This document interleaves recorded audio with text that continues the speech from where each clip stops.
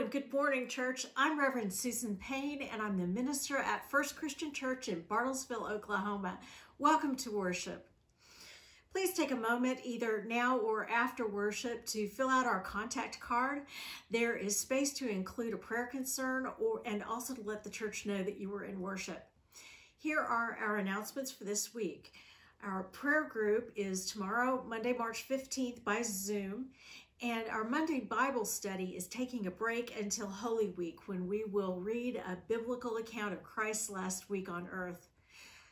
Before we begin, just a note about our music director, Marjorie Maple. Marjorie is very ill and has been in the hospital since Friday morning. Last week, we recorded music for this service, and that's what you'll hear this morning. Please remember Marjorie in your prayers. I'm sure that she would want us to enjoy her music this morning, so I have included it. Let's begin with our call to worship. Please join me in the call to worship. God loves us with a steadfast love. Let the redeemed of the Lord say so. God loves us so much, he gave his Son for us. Let the redeemed of the Lord say so. God loves us with a great love, rich in mercy. Let the redeemed of the Lord say so. Give thanks to the Lord, for God is good. God's steadfast love endures forever. When we pray, it is okay to let God help us. In the Lord's Prayer, Jesus very specifically teaches the disciples to pray for basic needs, as well as what I would call kingdom needs. God answers prayer in ways that are sometimes exactly what we ask for, and other times our prayer is answered differently. God may say not yet, or even give us something that we don't expect. I hope that we can all be open to hearing God with faithful hearts this morning. As I offer each prayer, I will say, God, in your mercy, and you are invited to respond, hear our prayer. This morning, I pray a tender prayer for Marjorie and her family. May they know that they are surrounded by your perfect love and healing. God, in your mercy, hear our prayer. Please bow with me as we continue our prayers. Faithful God, your promises are new every morning. We have no greater love than yours, and we come here today to worship you and to serve you. Open our eyes to the wonder that surrounds us, and help us to recognize the prayers that you answer, even if those answers weren't what we asked for. Be with Marjorie and her family. Give them no doubt that you are with them, with your comforting and healing power. Be with Laura Hines and her family as they plan Bill's service this week. Reveal to us all the ways that we may serve those around us whose needs are so great, but whose resources are so small. Help us to be faithful, even as we pray the prayer that Jesus taught his disciples to pray, saying, Our Father, who art in heaven, hallowed be thy name. Thy kingdom come, thy will be done, on earth as it is in heaven. Give us this day our daily bread, and forgive us our sins, as we forgive those who sin against us. And lead us not into temptation, but deliver us from evil. For thine is the kingdom, and the power, and the glory forever. Amen.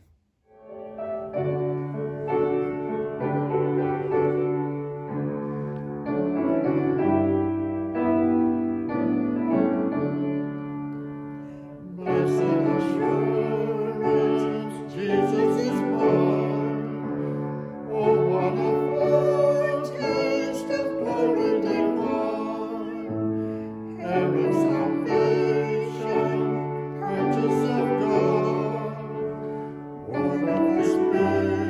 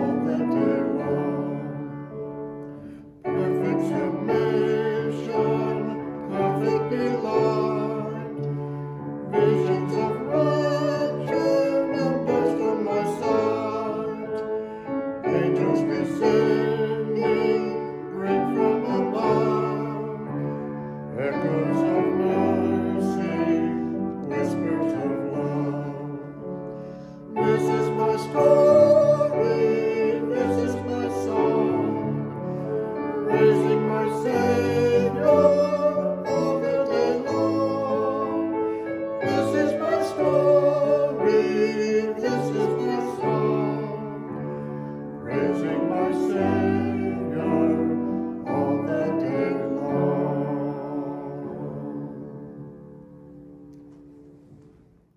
Today's scripture reading is from the book of Numbers, chapter 21, verses 4 through 9. From Mount Hor they set out by the way to the Red Sea to go around the land of Edom. But the people became impatient on the way. The people spoke against God and against Moses. "Why have you brought us up out of Egypt to die in the wilderness? For there is no food and no water, and we detest this miserable food." Then the Lord sent poisonous serpents among the people, and they bit the people, so that many Israelites died. The people came to Moses and said, "We have sinned by speaking against the Lord and against you. Pray to the Lord to take away the serpents from us." So Moses prayed for the people. And the Lord said to Moses, "Make a poisonous serpent and set it on a pole, and everyone who is bitten shall look at it and live." So Moses made a serpent of bronze and put it upon a pole. And whenever a serpent bit someone, that person would look at the serpent of bronze and live. May God add blessing to the reading and to the hearing of these words of Scripture.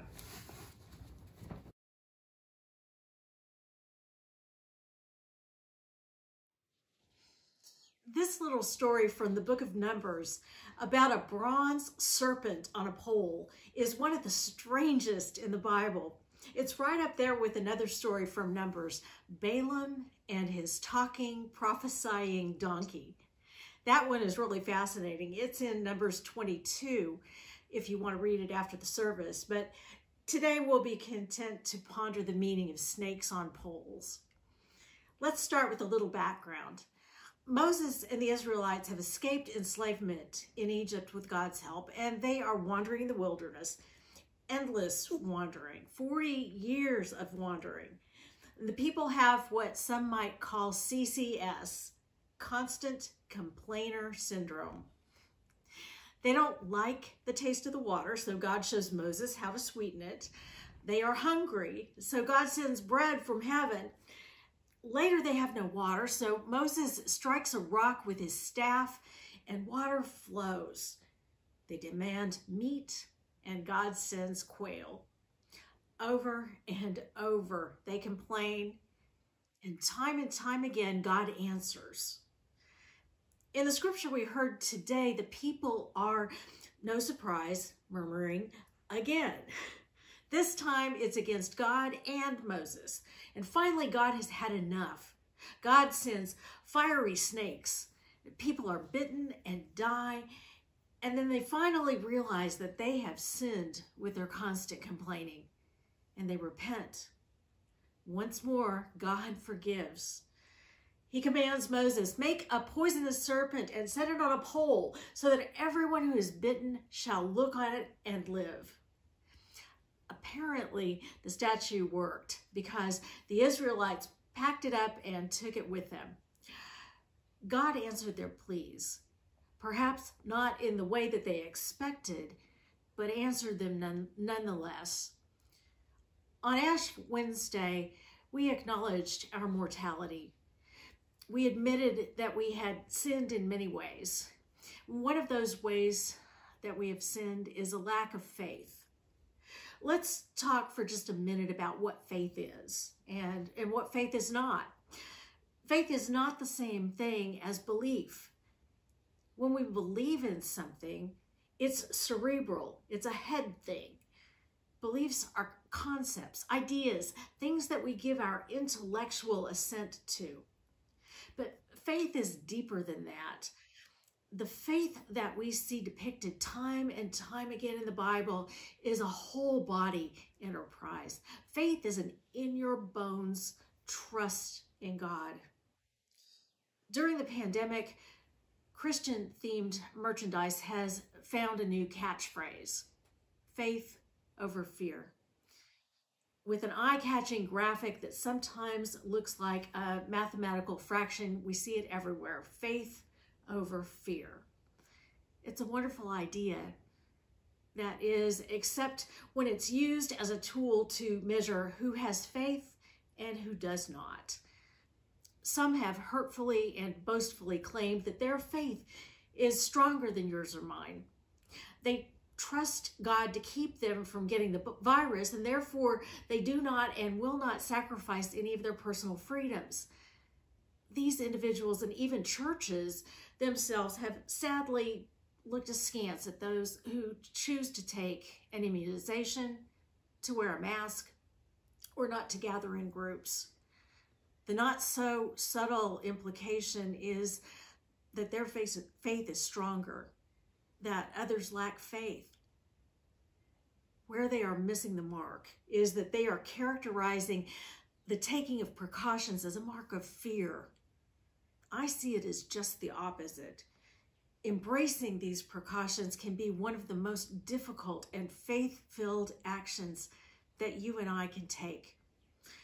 What appears to others to be fear may instead be a strong and confident embrace of our faith in God. Back to the wilderness. It is clear that God did not come through for the Israelites in the way that they wanted. These people wanted those snakes gone. But God didn't work that way. The snakes stayed and the people were bitten. God gave them that odd bronze snake on a pole so that those who trusted could look at the snake and be healed. That serpent was meant to be a reminder of God's power and care. It was not what they asked for, but it was what they needed. Sometimes God sends us a snake on a pole to save us, and we have to be willing to accept it. That's why faith is so important. We have to trust that God will heal us, will make us whole in a way that we may not expect. If we don't keep our focus on trust in God, we may miss those miracles, our miracles entirely. We can't predict God, can't tame God, can't control God. We can't put God in a box. Here's a cartoon that I want to share with you. Jesus and the Buddha are sitting together on a cloud. The Buddha tells Jesus, "I should have made one of those nobody can depict me rules. They always make me fat." And Jesus replies, "Well, tell me about it. I've been a blonde, white dude for like 2,000 years. We worship a God who may not look or act in ways that meet our expectations, and that can cause us a bit of anxiety. We can't wrap our brains around a God who defies description, a God who is the great I am, God who will not be put in a box, no matter how big of a box it is. When we need help, the temptation to give God a list of suggested answers for our lives is almost impossible to resist. We give God our answers when we need help, just in case God missed something, just in case. But our God is much too big for the small boxes that we offer to contain God and God's will. It would be easy to miss this odd little story about snakes and healing if it weren't for Jesus' words in the Gospel of John. Jesus said, "Just as Moses lifted up the serpent in the wilderness, so must the Son of Man be lifted up, that whoever believes in him may have eternal life." Jesus was lifted up on a cross for all to see, not exalting himself, but always, like that serpent on a pole, pointing to God, reminding us to trust in Jesus and to trust in God. God took the thing that we are perhaps the most afraid of, death, and raised Jesus as the antidote, the source of everlasting life on the cross. God didn't leave Jesus there on the cross, though. God raised him again 3 days later into eternal oneness with the holy. Can we find faith in God that allows us to give up our false sense of control? It's hard. Can we find the faith in God that allows us to accept answers to prayer that may look a whole lot different than the answers that we suggested? We are living in one of those rare times when feeling out of control is the norm. It's the norm for much of the world. And how we choose to respond to our current circumstances is key. The wilderness and the wildernesses of our lives tempt us to try to tame God, to control God, and to make God fit our expectations. And yet, the wilderness times, our wandering in the wilderness, precisely are the best places to trust God to work in our lives. Amen. God's blessings are poured out on us. We can strive to have faith, trust in our bones so that we can experience all that God has entrusted to us. Please consider sending an offering to First Christian Church of Bartlesville so that we can continue to work for God's purposes together. To give to the ministries of First Christian Church, please send a contribution to P.O. Box 1177, Bartlesville, Oklahoma. The zip code is 74005. In Paul's letter to the Ephesians, he reassures them that God made us alive together with Christ and raised us up with him. When we come to the table, here we lift the bread. We recognize in this symbol the healing power of Jesus Christ, and then let us reflect on the emblem of this bread. We remember Jesus first lifted up on a cross and then lifted by God's love to receive new life 3 days later. In our own anxiety-filled wildernesses, all are welcome to eat this bread, to drink from the cup, following Jesus until we, like him, also are raised up. Shall we pray? O God of guidance and care, help us resist the temptation to sit beside the joy and wonder of Lent, and to resume the dull, safe routines of lives that aren't touched by your Spirit. As we eat this bread and receive this cup, help us to realize that we are receiving your invitation to believe and respond faithfully. Help us find the nourishment to serve you with faithfulness. We pray in the name of the one who was faithful to us, Jesus Christ our Lord. Amen. On the night that Jesus gathered in the upper room with his disciples, he took a loaf of bread, and giving thanks to God, he blessed it and he broke it. And he shared it with his disciples. He said, "Take and eat. This is my body, which is given for you. Do this in remembrance of me." And after supper, Christ poured a cup. He said, "This cup is the covenant renewed in my blood. Each time that you eat of this bread and drink of this cup, remember me until I come again."